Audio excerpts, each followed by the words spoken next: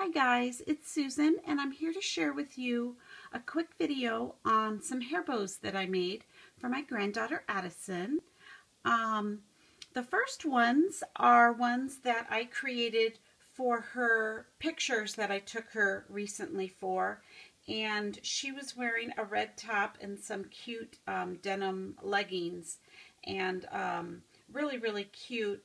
And so I thought that I would make her hair bows to match that. She does have some similar, but her hair is longer now, and my daughter-in-law wanted to put her in pigtails. And so I thought these were cute to put, on both of the ponytails. So let me show you these first. And so they're both the same. And I thought they turned out really cute.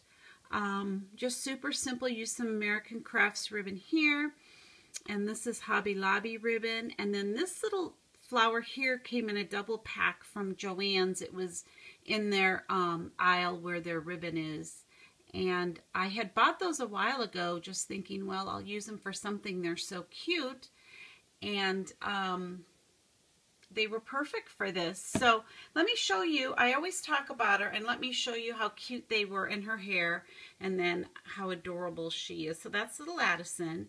And so yeah, she looks really cute with her pigtails and her little bows in her hair. And it's funny because when she was little, I always put headbands and bows on her, and she always tried to tug them out, and after a while she'd just finally leave them in. Well, now that she's over 2, she loves to wear bows in her hair. She's always picking them out and wanting to wear them. So it's so much fun for me since I had boys. So let me share with you the first Halloween one. I thought this turned out so cute. Really super pleased with it. And my daughter-in-law loves it, and Addison loves it. She already wore it once. So once I film this, she can have it back. And so yeah, again, use some American Crafts ribbon, some Michaels ribbon, some Hobby Lobby ribbon, and I just thought it turned out cute.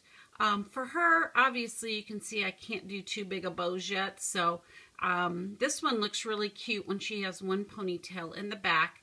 And then I used some orange and purple tulle from Hobby Lobby, and then I used this little bat is a felt piece, and I found this at it's either Michael's or Target. I got felt pieces at both places, and I was so happy because I wanted to order some, and they're really expensive. So these are all dollar packs. So I thought $1 for, you get like 5 or 6 of them in there. And sometimes, it's a variety, but I just thought it's super cute for Halloween. And then the next one is, has the spider ribbon from Hobby Lobby. And so you can see it's got the little spiders.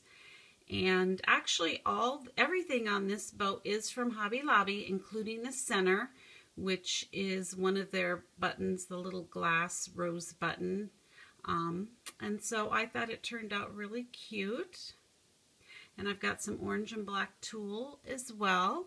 I'm still definitely practicing, and I have a ways to go, but they are so much fun, and I'm really enjoying making them for some of her outfits and just different occasions. So looking forward to making my next one. I've got some really cute turkey ribbon for Thanksgiving, so I'll be sharing that when I get it done.